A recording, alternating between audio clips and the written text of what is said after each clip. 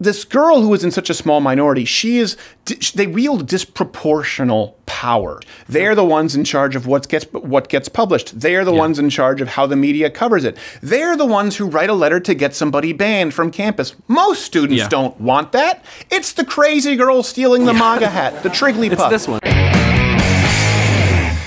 This next clip, this segment, a few clips that we actually have. Yes. Some protesters that changed my mind.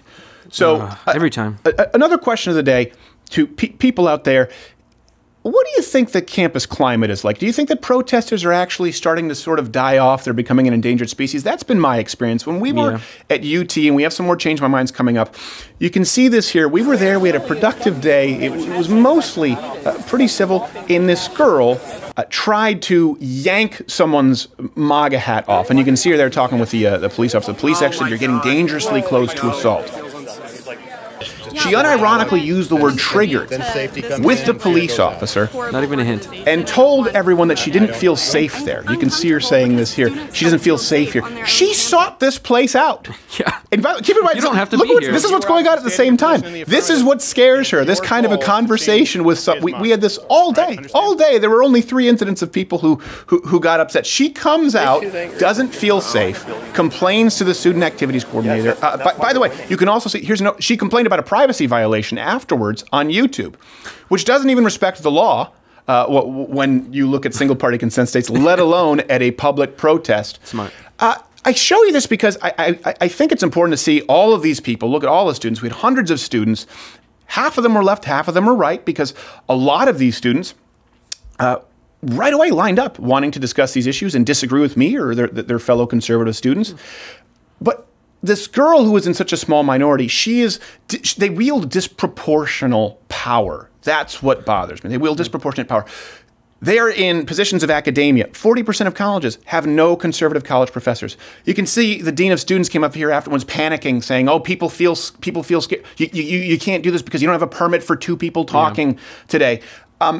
It is not. These people don't make up the general student body.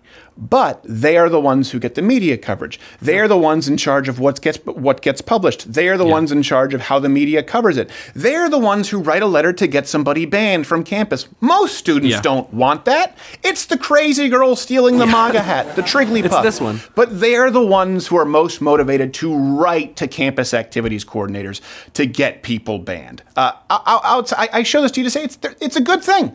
It's a good thing. This is an exception, not the rule. Unfortunately, it tends to be the status quo for those in power in academia and media. And outside of that, we really only had one other person who looked to create any problems that day. And as you can see, the rest of the hundreds of people there, they weren't on board with it. It's been reclaimed.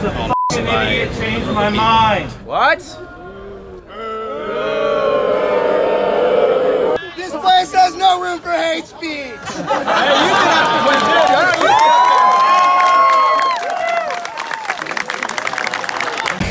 Hey there, if you like this video, subscribe or click one of these videos playing in a box. You know what?